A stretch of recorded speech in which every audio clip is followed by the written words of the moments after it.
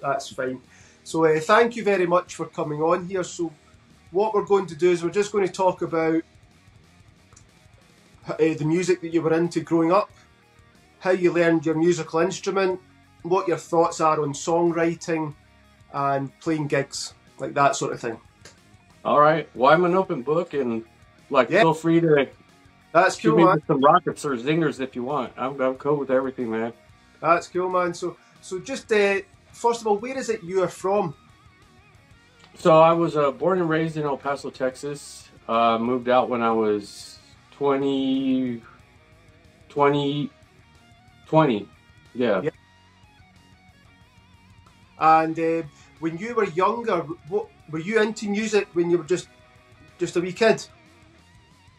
Yeah, no. So I started playing when I was 7. So what used to happen when I was younger, like 5 or 6, is my dad was an avid golfer, and so he'd go out golfing on the weekends, and then he'd bring all his friends over back to the house like 3 in the morning, and they would set up their amps and kind of like have a little jam session in the living room.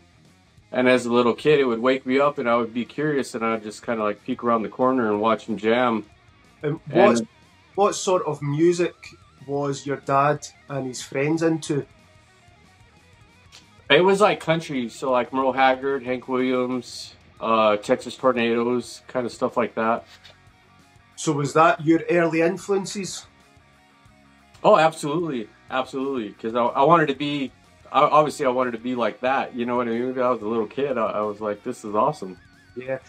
And at what age did you develop your own taste? Now, previous people that I've spoke to, normally when you reach about 10 or 11 here, you go from we call it primary school up to high school, and it's normally around that age, just before you become a teenager, that you all of a sudden develop your own musical taste. You get exposed to different bands and musicians.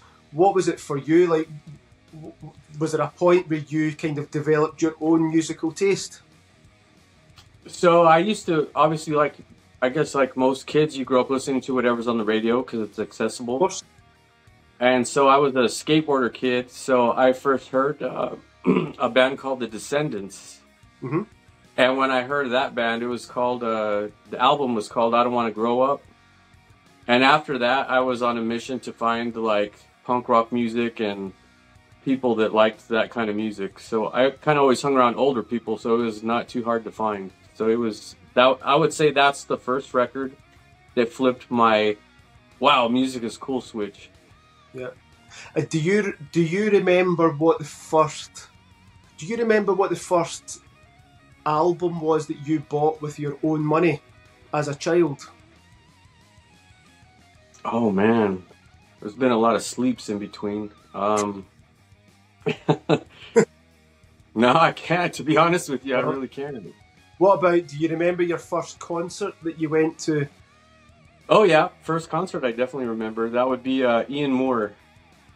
Yeah, it was in El Paso. I had a friend take me. He's like, hey, you got to check. He was a guitar player guy. I actually got to look him up now that you mentioned that. But I was like, wow, like to see this stage and to see them like actually performing music live as opposed to like on a television or on the radio. I was struck, you know what I mean? It's very different, especially the crowd atmosphere is something that you definitely do not get from listening to an album at home. Yeah, the live experience is totally different because it's when you're that good at that level, the energy that you command in a room, it's just it's exponential. Yeah, definitely agree. And are you just play? Is it just guitar that you play? Well, I'm a singer-songwriter, so I learned how to sing probably about 7. Well, I wouldn't say I haven't figured it all out yet, but I started singing about 7 or 8 years ago and playing guitar when I was 7. So there's like a big proficiency difference in my vocal ability versus guitar playing ability. So how did you learn to play guitar? Was that your dad that showed you? Absolutely, yeah. So what would happen is he would go to work and he had his guitars in the closet, and I would sneak in the closet and go grab the guitars and start playing them, and then I got busted, and he ended up buying me my own guitar so I wouldn't touch his. And did you ever get actual proper lessons, or was it just by ear and by your dad? No, it was actually my peers. I had some really cool friends that played instruments, and so they taught me. I learned how to read like shape notes, you know, like traditional music. Yes. And I took, I was in like classical guitar class in the 6th grade. But once I learned tablature, which is like basically a map of the fretboard, then it was like, it's like learning on steroids, because now I could learn every song that I've ever wanted to play and how to play it note for note. And what about singing then? Did you learn to sing, or was it something that you just gave it a shot? Well, that's an interesting story, because when I was like 17, we got signed to an indie label, and I was just a guitar player only. So the singer had quit because he had another side project. And it kind of left a bad taste in my mouth. I quit playing guitar for about 10 years. And then when I got back into it, I saw this band called Cadillac 3 in downtown Las Vegas. And I thought, man, I'm just going to do it. And that's what I figured out. I need to learn how to sing so that I could at least go, like what I'm doing now is going solo if I have to. Yeah. And so did you just give it a shot, as in trying? Because I mean, a lot of singing, I think a lot of people don't realise a lot of singing is just pure confidence. Yeah, yeah, that's a lot of it. I did take 2 formal classes, but then I started researching, like, because now with the information age, YouTube, there's a gentleman, Aaron Anastasi, that does vocal stuff on YouTube. And so I just started downloading all of his lessons, and I bought his program, and I just made a little CD that I would sing with in the car. And with no one around, you know, I was able to build my confidence, but I had to develop the muscles. Yeah. Like I properly started singing only a few years ago. I was always playing guitar like yourself and backing singing, which is a lot easier. But it was only maybe about 2 years ago I started properly being the front person and actually singing. And it's amazing because when I first started, you know, I would maybe sing for an hour and my voice would start to go. I was obviously doing it wrong. And at the moment I'm doing gigs that are 3 hours long. And it's okay. So it's obviously a learning process. You know, you learn how to actually use the muscles, I suppose. Yeah, so it was a learning process, learning to sing. But I'm glad that I stuck it out, because now, similar to yourself, if I want to play in a band, I can do that. If I want to go solo, I'm not relying on anybody else. I can still do it. But tell us, so did you start playing in bands when you were a teenager? Yeah, I think the first band I was in, I was probably 13, 14 years old, and it was just, you know, neighborhood kids that's like, figuring out how to figure it out, you know what I mean? So what sort of style would you, or what type of music would you compare yourself to back then? Oh, back then it was like we got influenced a lot by that grunge scene in Seattle.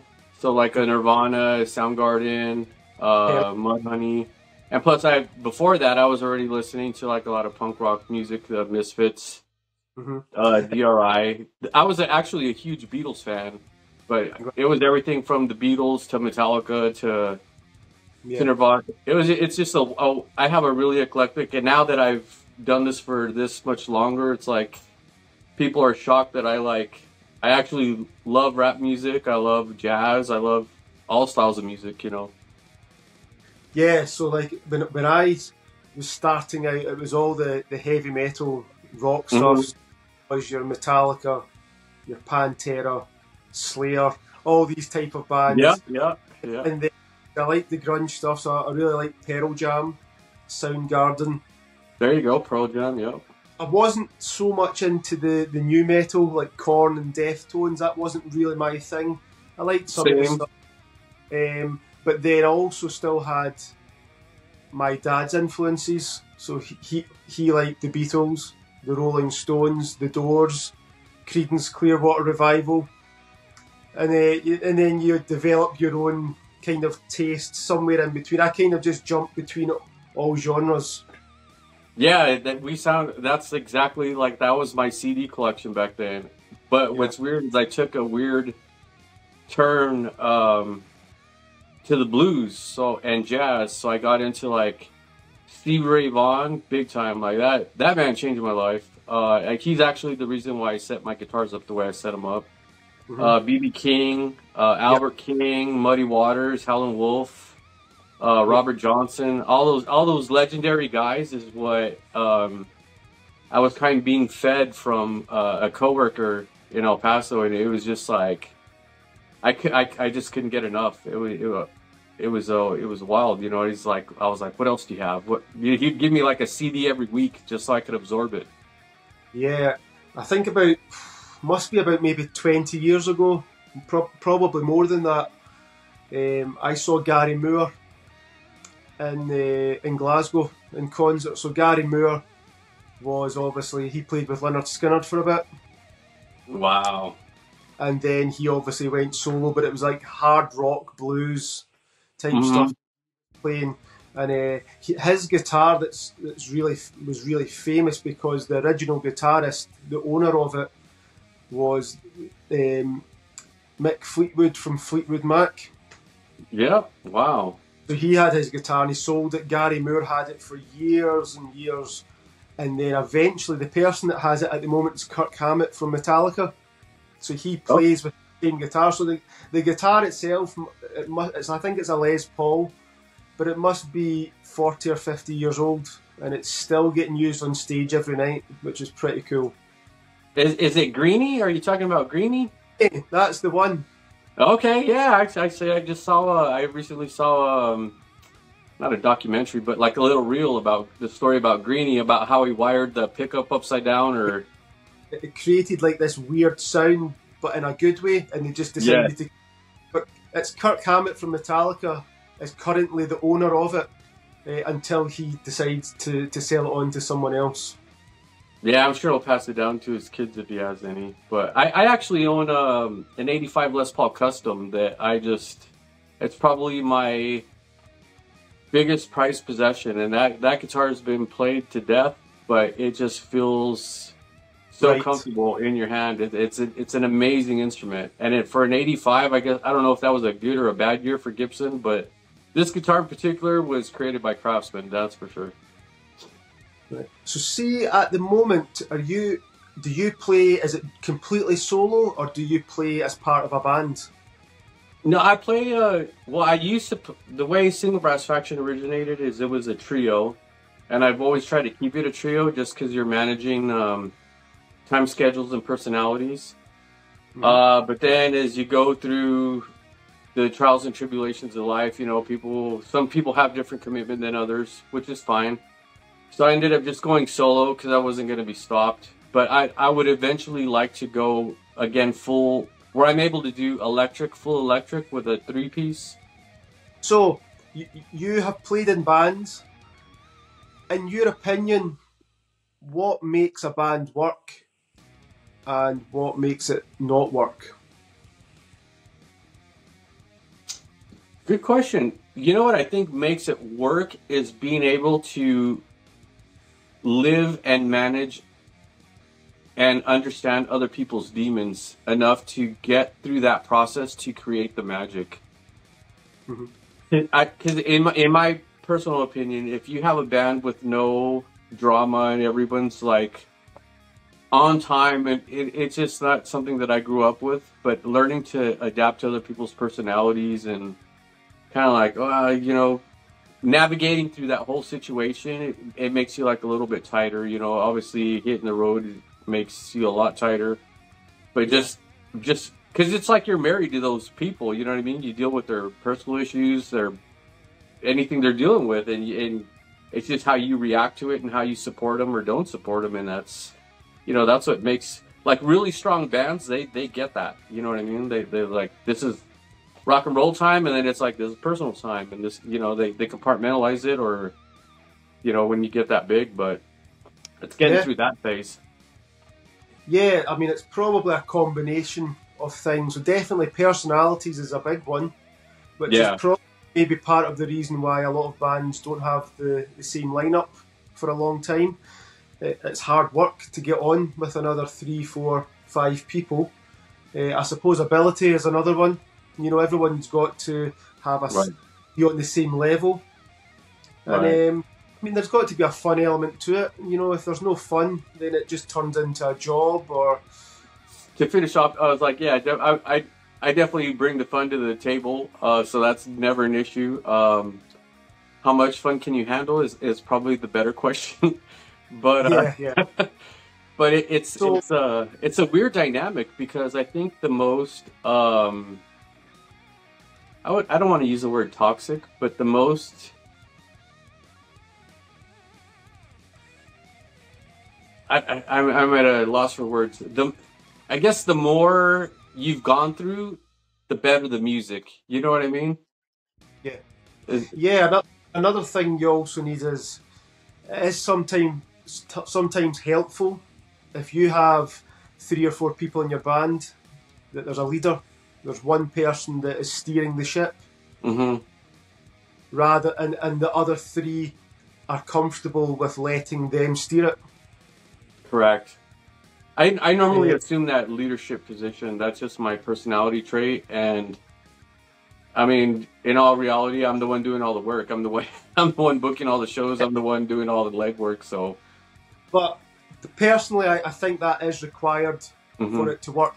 Yeah, you need direction. Everyone likes direction. Even me as a pretty dominant personality type, I still like direction. You know what I mean? It's like, I could do a lot of things, but what is it exactly that you want me to do? You know, it's like, even when I book a gig, well, how much do you charge? I was like, well, how much do you want? Do you want me to book the full ticket? Do you want me to just play for 30 minutes? Like, it all varies, you know? So it's like, you know, it's just a communication thing. It's funny that I think I was in construction for 10 years, and being a musician for this long, as I realized, like, people still are cavemen in a lot of ways. And it's just getting through that communication barrier that's what leads to success. Yeah. So how do you go about songwriting? How do you write a song now? For example, with myself, I always come up with a guitar riff or the chords, or that comes first, and vocals, melody comes last. That's for me. What about yourself? So the process I go through is, like, I figure out kind of what I want to say. I guess what I do is I figure out what emotions I want to project, and then I go through what chord progressions are going to kind of contribute to that emotion. But I have to come up with something cool, at least for me, guitar-wise, because that's where I'm dominant.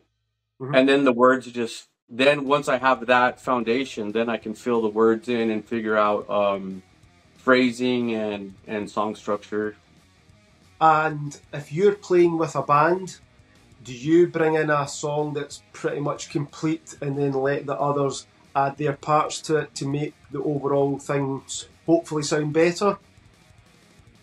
Well, that's the whole direction part of it. So I will introduce, like, I have a catalog probably of recordable songs, probably about 50 to 60. So there's probably about another 200 or 300 ideas out there that haven't been put together.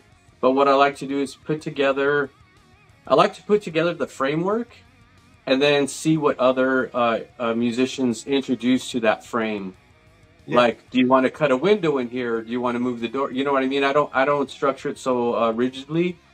I kind of let that creative process work. Or if, you know, yeah. So I had a upright bass player, a drummer from Venezuela, and I used to just let these guys just, like, do your thing, man. Yeah. Like, and then I would just sit back and watch because it was just so cool. You know what I mean? They were so locked in, and they could play off each other, and they were so musically inclined Mm-hmm. that it was like, I'm gonna go grab a seat in the audience. Like, this is awesome. You know what I mean? It was like, forget me.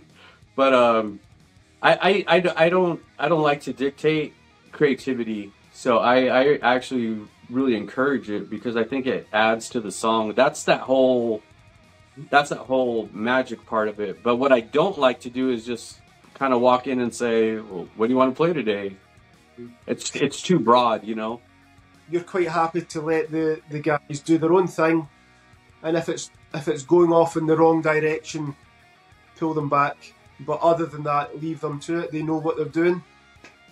Well, I'll still let them run away. Like, there's no leashes in my, camp. It's like if you want to experiment on this, you're going to stumble onto something that we never would have done if we hadn't have gone that direction. So let's get carried away. You know what I mean? That's definitely always an option. But at a certain point, it becomes non-productive. Yeah. You know, and so you have to just kind of recognize when search for a sound or an idea becomes non-productive, then you kind of reel it in and say like, well, hey, let's analyze what we like. We like these parts, let's just build on these stones, and then take it from there. Or switch gears altogether, put that on the shelf, and then we can work on something else if you want. And here's some ideas that I've come up with, or if anyone else has any ideas, you know what I mean, I'm open to that too. So last year I think it was that you released the album Lands and Grooves. Yes, sir. Was that a band like, was that all yourself, or was that other musicians playing on it as well? That was all me, but I had a tremendous boost. I had an angel fly down from heaven, and his name was Joseph Abraham, and I met him at the airport in Austin, Texas, and he's truly the reason why that record's done. So I give all my props to that gentleman, because if it wasn't for him, I probably still wouldn't be done with it. Right. But he, without going into too many details, he basically paved the road of gold for me, and I just had to follow it. And it was just like I'm talking about a person I've never even met before in real life, just through social media, and the generosity and hospitality that he extended. I'll be forever in his debt. You know what I mean? Just because I've been able to do so much with the record so far. So. And where was it recorded? It was recorded in El Paso, Texas, but I flew to Las Vegas to mix and master it with at the Gas Station Recording Studios with Tyler Gaston, and another beautiful soul. Like, this guy, it's funny because a lot of people, you work with a lot of different producers, and they always interject their own style, and I kind of like, I know what I want to do. Yeah, so with Tyler, I said, I don't want to stifle your creativity, so let me hear what you're hearing in your head, and then I'll either thumbs up it or thumbs down it, you know what I mean, or build on it if it's something I could work with.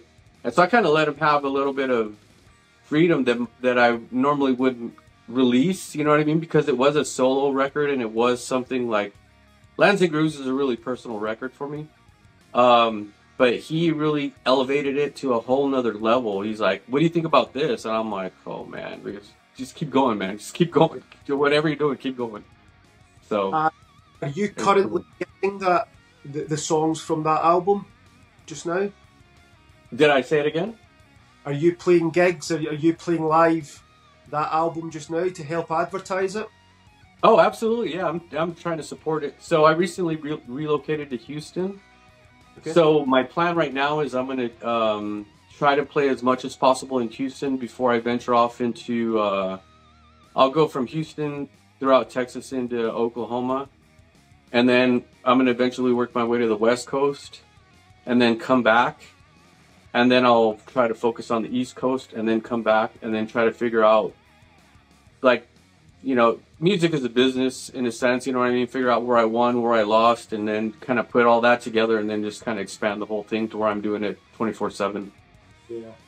Right, Gil, so last question for you. Okay.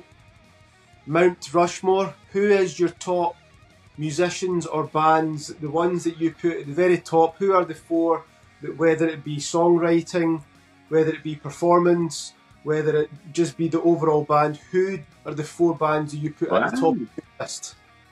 Cool question. All right, so number one spot goes to, well, I guess it's not in order, right? So firstly, Stevie Ray Vaughan would definitely be up there.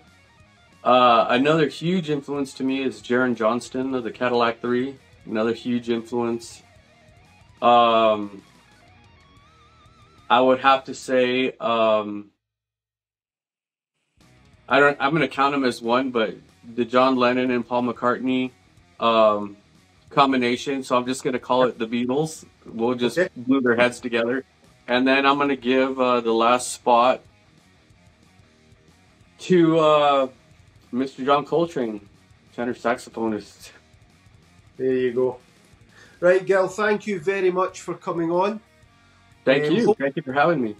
Hopefully I can edit this all together and cut out all the gaps, but it's been good speaking to you, and I'll keep in touch with you. I'll follow you over social media and find out how the tunes are going, and you can keep in touch and let me know as well.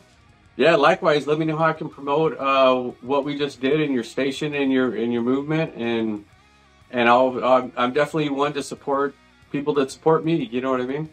Definitely. Thank you very much, Gil. Thank you. Have a good one. Awesome. Cool.